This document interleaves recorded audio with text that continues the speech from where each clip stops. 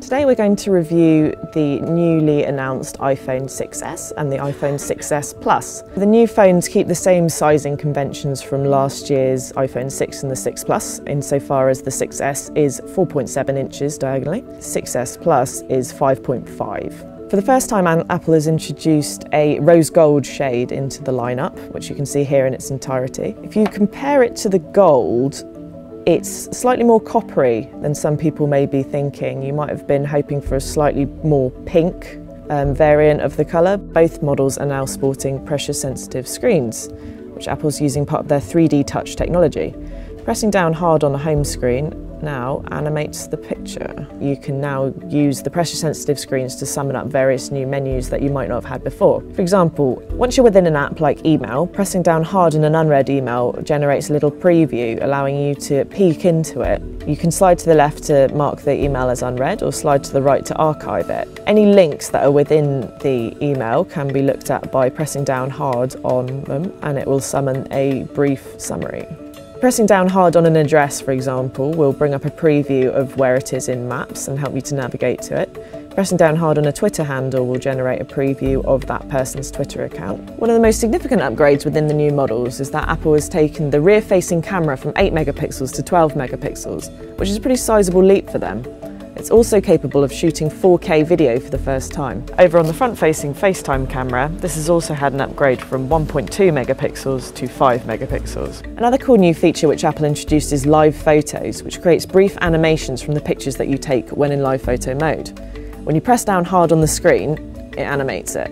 New phones also come with an A9 chip, an upgrade on last year's A8 chip. This means the phone is incredibly zippy and very, very fast when moving between apps. One of the main points that you'll notice this in is Touch ID. When used to unlock the phone, is twice as fast as it was before. So what's the official verdict on the new iPhone 6s and the iPhone 6s Plus? They have got brand new features that Apple hasn't introduced before. 3D touch works incredibly well. It's nice to see Touch ID get even faster. And live photos is a feature that a lot of people will have a lot of fun with. Rose gold is a nice new entry into this colour scheme and will probably prove just as popular as the gold did when it was first introduced in 2012. If you're an iPhone fan, you'll love them. If you're not, it probably won't change your mind, but they are the best iPhones that Apple has made to date. Menus that you might not have had before. For example, once you're within an app like email, pressing down hard in an unread email generates a little preview, allowing you to peek into it. You can slide to the left to mark the email as unread, or slide to the right to archive it. Any links that are within the email can be looked at by pressing down hard on them, and it will summon a brief summary.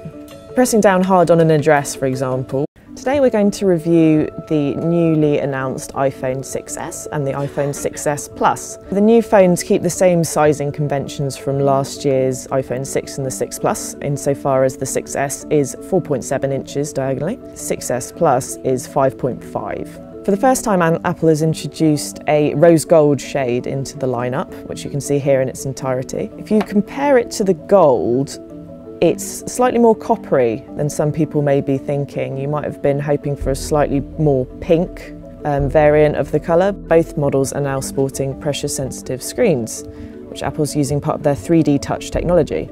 Pressing down hard on the home screen now animates the picture. You can now use the pressure-sensitive screens to summon up various new from 1.2 megapixels to 5 megapixels. Another cool new feature which Apple introduced is live photos, which creates brief animations from the pictures that you take when in live photo mode.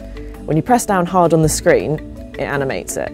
New phones also come with an A9 chip, an upgrade on last year's A8 chip. This means the phone is incredibly zippy and very, very fast when moving between apps. One of the main points that you'll notice this in will bring up a preview of where it is in Maps and help you to navigate to it. Pressing down hard on a Twitter handle will generate a preview of that person's Twitter account. One of the most significant upgrades within the new models is that Apple has taken the rear-facing camera from 8 megapixels to 12 megapixels, which is a pretty sizable leap for them.